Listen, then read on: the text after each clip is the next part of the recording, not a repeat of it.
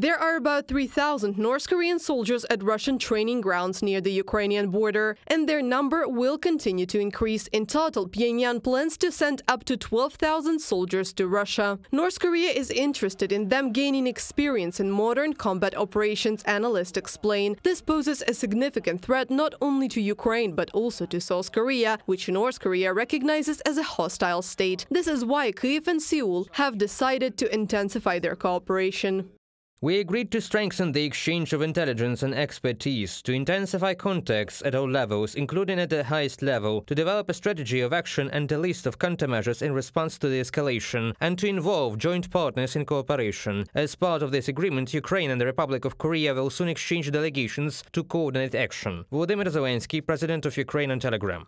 Since the beginning of Russia's full-scale invasion of Ukraine, South Korea has been providing humanitarian and financial aid to Kyiv. The country has joined Western sanctions and imposed export restrictions on the federation. However, as one of the world's largest arms exporters, Seoul has so far hesitated to supply weapons and equipment to Kyiv directly. However, after North Korea began sending not only weapons but also soldiers to Russia, South Korea's position may change.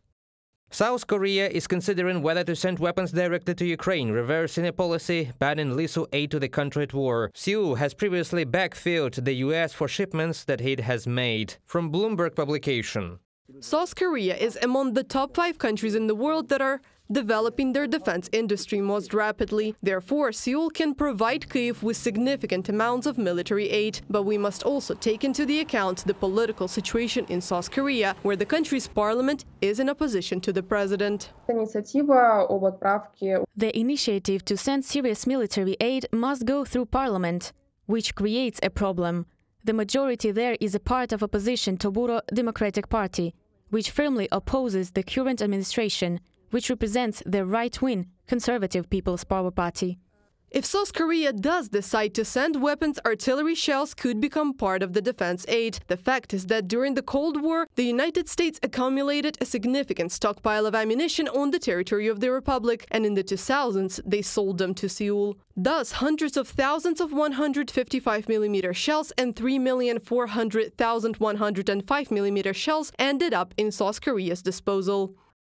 The peculiarity of the situation is that South Korea now has only K-105HT self-propelled howitzers, which are essentially improvised self-propelled howitzers on truck chassis. Since 2020, the South Korean army has announced plans to gradually transfer its K-105HTs to the reserves. Accordingly, this makes it possible to say that at least some of their 3.4 million 105mm shells are surplus to requirements for South Korea. Therefore, part of this ammunition could be spent on direct military assistance to the armed forces of Ukraine, from Defense Express publication. In order to destroy the Russian and now North Korean contingent, the armed forces of Ukraine would benefit from long-range weapons from South Korea, military analysts say. In particular, the KT-SSM-2 missiles are the South Korean equivalent of the ATACMS, the Hunmu-2 family of ballistic missiles, and Hunmu-3 land-based missiles. Reported by Anastasia Tarnavska, Valeriana Kapelova, UATV News.